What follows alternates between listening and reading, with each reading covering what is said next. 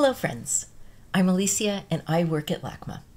Welcome to Andell Family Sundays Anytime. Hola amigos, me llamo Alicia y trabajo en LACMA. Bienvenidos a Domingos en Familia Andell cuando quieras. I am super thrilled to introduce LACMA High School intern Priscilla. Priscilla will teach us to make our own batik textile using items you probably have at home. Estoy súper contenta de introducir a Priscilla, una estudiante de escuela secundaria participando en un programa pasante en LACMA. Priscilla nos enseñará cómo hacer un textil batik con materiales que seguramente tienen en casa. Priscilla's student internship is generously supported through Exploring the Arts. El programa pasante estudiantil de Priscilla está generosamente apoyado por Exploring the Arts. Here is my batik. Aquí está mi batik. I want to give you a heads up. This project is perfect for kids and adults to collaborate. There are multiple steps that will need more than one set of hands, and the project uses hot wax that'll need adult supervision. Ojo, este proyecto es perfecto para colaboración entre niños y adultos. Hay varios pasos y necesitarán más de un par de manos. Además, este proyecto usa cera caliente, así que es necesario tener supervisión de un adulto. Now settle in for the video. Ahora alístense para el video.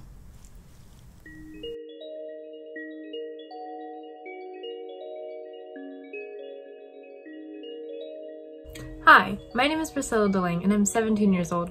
I'm currently a senior at LACMA, aka Los Angeles Center for Enriched Studies, and a high school intern at LACMA through the Exploring the Arts program.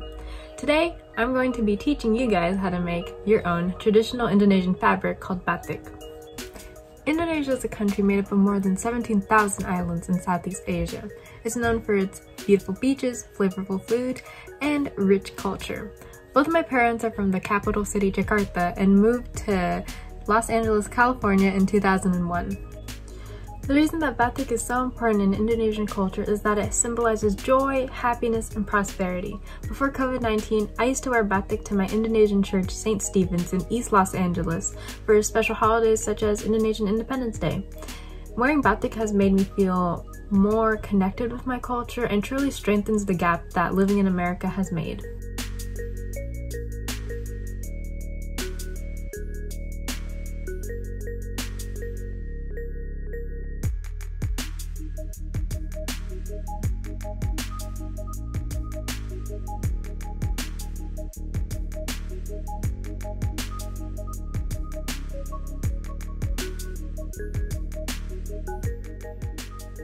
First, start by melting your wax by putting old crayons and candles in an oven-safe container.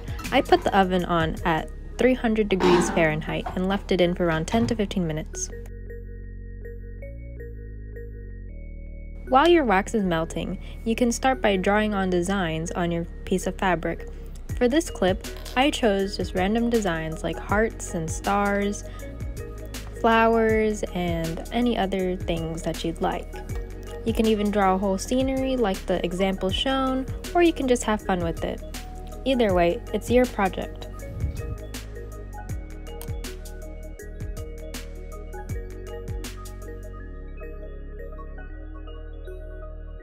Then grab your paintbrushes and dip them into the wax. Use the wax to paint your designs. The areas where you will apply the wax are what are going to end up uncolored from the dye.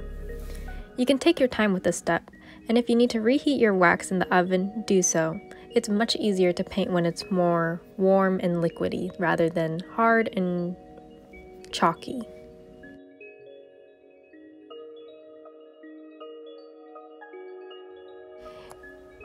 After you've finished applying your wax, you can begin to start painting with the dye.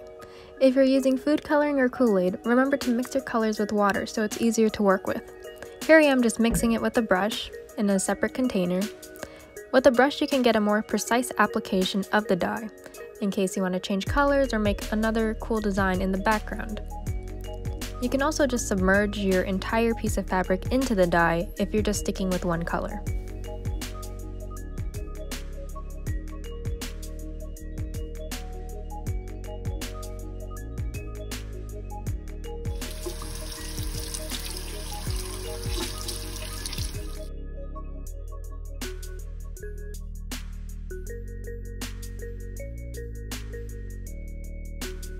We can now proceed to the final step. Take your newspapers and place your batik in between the sheets of newspaper. Use your iron on the low-medium setting to go over the newspapers and absorb the wax. It's a little bit time consuming, however, the end result is completely worth it. For my project, I absorbed just a little bit of wax so I can leave little cracks in the areas where I place the wax.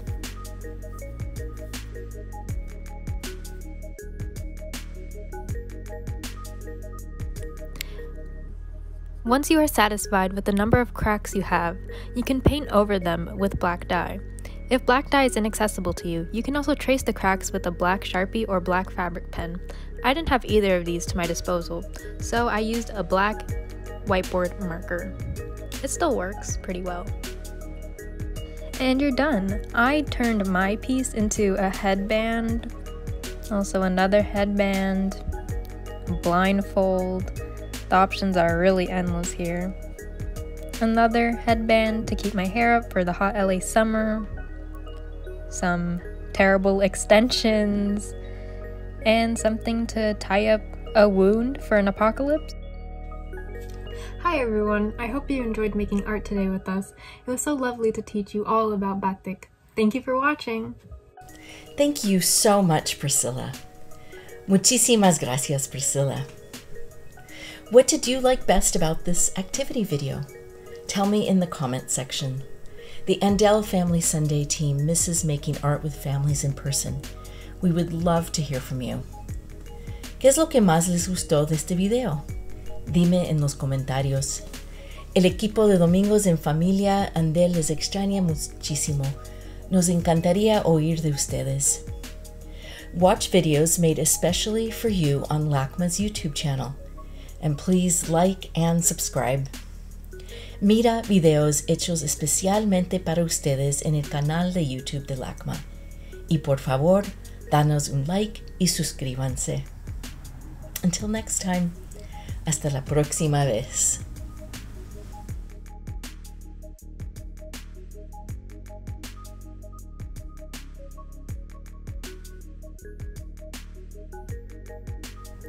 Land acknowledgement.